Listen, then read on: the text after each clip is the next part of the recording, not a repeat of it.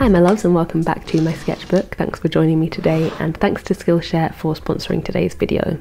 I wanted to hop on today and talk a little bit about how I've been reconnecting with my art recently while actively trying to improve, just creating more regularly, and how that's led to new ideas and just more of that spark and excitement coming back to my art and creativity. I'm feeling really positive about the work I'm doing at the moment. I don't know if you can tell, but it took a second for me to get to this place. I, like a lot of people, initially saw lockdown as an opportunity to spend time on self-improvement and projects that I otherwise wouldn't have had time for, and I quickly realised that A, I didn't have more time than usual, I probably had even less, and B, you can't expect inspiration and suddenly being the artist you always wanted to be to just fall into your lap overnight. And I moaned and I huffed and I puffed about my lack of progress for a bit, but that got boring, so then I started to take a more clinical look at what I actually wanted, and I broke it down into the simplest of steps. I knew I was happy with my landscape paintings in gouache, but I was disheartened every time I tried to paint anything else, so I tended not to paint anything else, which meant that all the non-landscape related ideas that I had were put aside.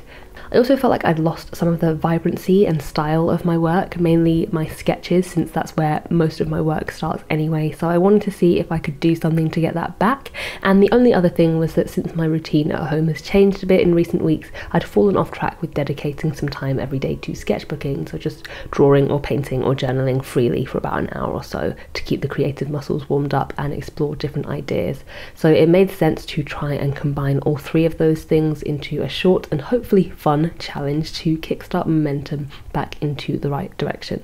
I wrote a list of 10 objects or things, anything but a landscape really, and I decided to spend my morning sketchbook session sketching and then painting that thing. I would do one a day for the next 10 days and then just see where it got me. And I decided on only 10 days because I knew in the past that I've been too ambitious with things like this and just become overwhelmed with a more mammoth task. So 10 drawings I knew I could do, and even if I missed a few days here and there, catching up wouldn't take over my life. And I kept myself accountable by sharing my plan and goals on Patreon and posting my progress there. Now, if you're in a similar boat or feeling dissatisfied with your work, you can do something similar. Just tweak it to your own needs. You know, you could be doing a drawing of a face every day for 10 days, or if you're just trying to sketch more and create more freely, maybe you challenge yourself to 10 days of abstract work or a daily sketchbook session where you put on some music and just create the first thing that comes to mind as you listen along.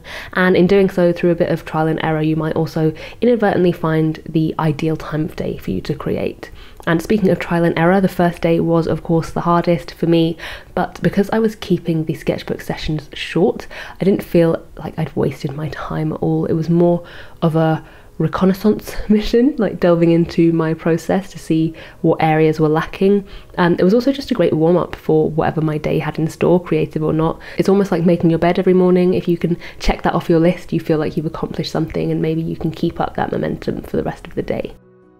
Another great way I've been warming up is with some much looser, more fun practices. On the rare day that I really couldn't convince myself to do one of these paintings, I could still keep up my daily creative time with one of the exercises from the Skillshare class, Intuitive Illustration 4 Quick Fun Exercises to Unlock Creativity. It's taught by artist and illustrator Amber Vittoria, and she shares her process for getting out of her own head so that she can create intuitively and bring some fun and spontaneity back to her art. And I just found it so helpful for reconnecting with some looseness to my work and a chance to make something different with no pressure. They're simple concepts, but until you start actively giving it a go, you don't realise what a difference it can make to just have some go-to easy practices to fall back on. Anyway, as you know very well by now, Skillshare is an online learning community for anyone to take classes at any time on topics ranging from fine art and illustration to web development and business and marketing.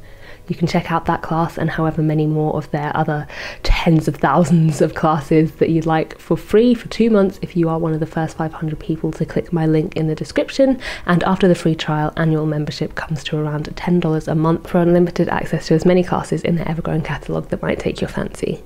So after that first day, as time went on and I let myself relax and have fun with it, I started looking at what needed working on. So mainly the consistency of the paint and blending, as well as the colours I was using, and those are the things that I then actively focused on in following sketchbook sessions. Bit by bit, I started to see an improvement, which in turn helped build my confidence and made me more eager to continue.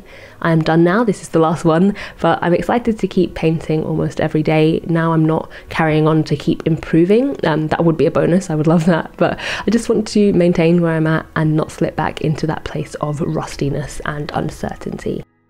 I'm happy to say that my sketchbook and I are friends again. We're closer than we have been in a couple of years, I think, and creating more casually has opened up so many new ideas.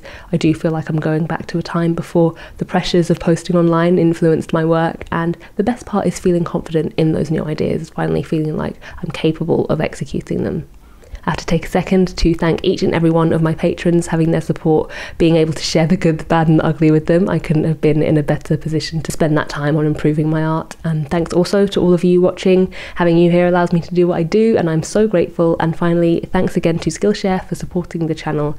See you in the next one. Bye.